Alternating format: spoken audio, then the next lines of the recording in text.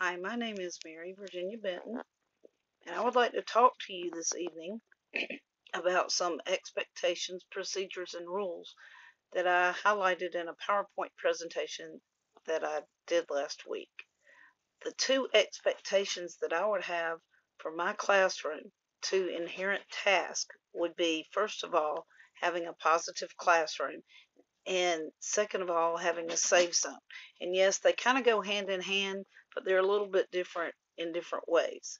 So as I go through these points, you'll see the similarities and the differences in the two. So the first one that I wanted to talk about is the positiveness. So there's two different ways you can do this. You can have a positive climate in your classroom, and by having a positive climate in your classroom, you're engaging students in a positive way.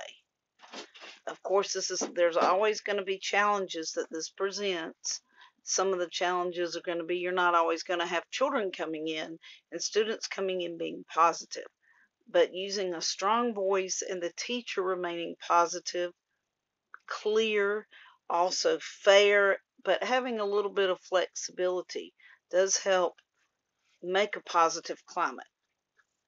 But also part of the positivity is just making them feel like you're realistic, being transparent, having a sense of openness, open to questions, and maybe even just agreeing to disagree. I think agreeing to disagree is so big because that way you're not telling the student you're wrong. You're just saying you have a right to feel the way you feel because we as human beings have our own feelings, and other people cannot control how we feel. So we are the owners of our own feelings.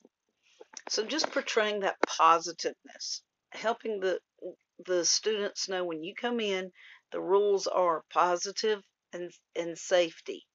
And so on the other end of the positiveness is what my school system has adopted is the PBIS model, which is the positive intervention and supports. So it's for positive behavior, offering the intervention and the support. So as long as you have a support system and everyone's on board, this includes the students and the parents alike, everyone's on board and everyone understands this, then that helps to enforce, reward, give consequences, and everybody's also collaborating to see this positiveness through.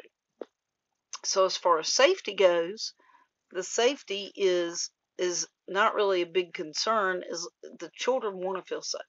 They want to feel like they can walk in and be safe, and this helps them feel safe if they know that, okay, I'm here for you, I'm the teacher, I'm not your friend, but we are approaching this classroom with open-mindedness.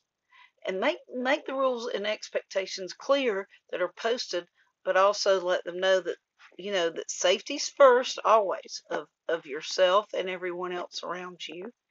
And in types of times of crisis, we're going to enforce the safety issue as well. But also just know that in the classroom with their learning, they're also safe. There's no dumb questions. We don't laugh at other people. We don't bully. We don't make fun. That's the whole component there. And the positiveness and the safety feed off of each other.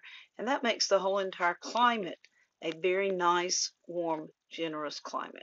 So those are my tasks that will be inherent in my classroom and my policies, procedures, and rules.